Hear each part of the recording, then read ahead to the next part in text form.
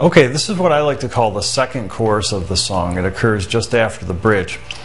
So the form of this song so far, we've had kind of a mellow chorus and then a bridge that picks up the song, and now we're going to have a faster chorus that goes along with the song as it picks up before we go into the solo.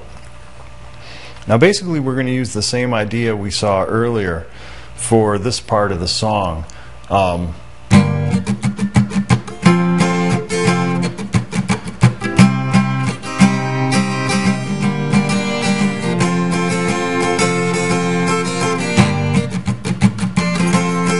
With our muted idea,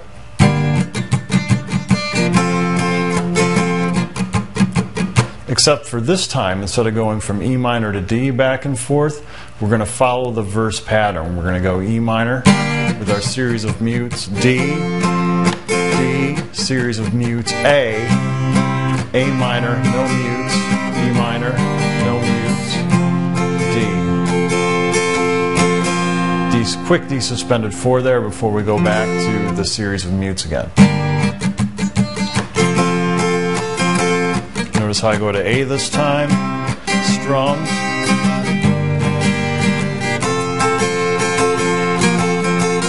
So we're using the same pattern that we use in the verse, except we're throwing in some mutes and then we're following it up with the A minor, E minor, D chords strummed.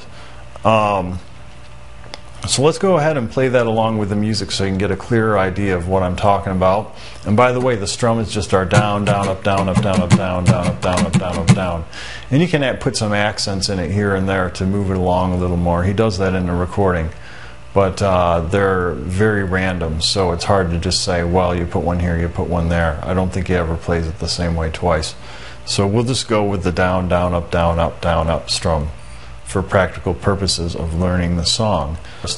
The last chorus of the song is really similar to that, so when you get to the last chorus, just think about what we learned on the second chorus and you should be okay.